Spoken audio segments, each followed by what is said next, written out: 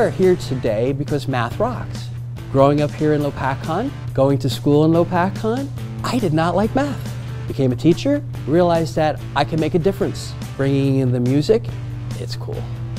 Did you like the show this morning? Yeah! Me too, I had a lot of fun. I appreciate you guys clapping and singing and knowing all the words and doing the math. If I forgot to tell you, the denominator stays the same! Music is absolutely essential to everyone. We're hardwired for music. Not everyone likes math, but everyone likes music. And so that's another way to reach out. Common factors of numerator. Just simplify. Ba, ba, ba. We are many years now into the 2+1 musical group, and over the years they have been providing our students with different ways and approaches to learning math concepts, which can sometimes be hard for them to grasp and understand. So using music is a great way to reach the learning style of students who may not do good with a lecture or working in small groups. So it's a different way and approach for our kids to learn.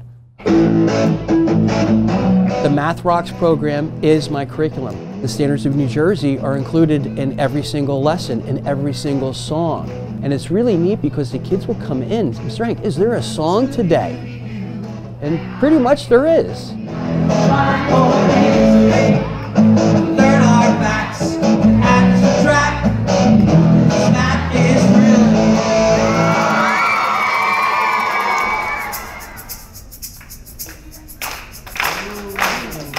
The math song is a great thing to use to engage your students and get them looking forward to what's coming up. I think music really keeps them on their toes. 2, 4, 6, 8, We've had a great support from our staff here at the school over the years, also the parents, our community, other schools in the state of New Jersey to spread the word of the 2+1 band and how we can make learning fun in math. On our YouTube channel, not only do I post the Math Rocks videos, I have my lessons on there. Pythagorean theorem or how to do percents. Google Classroom is a gigantic part of the educational process.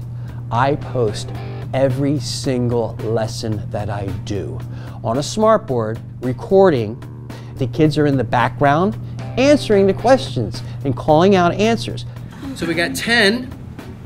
Minus 2. 10 minus 2 is 8. My favorite number, 24 times 3.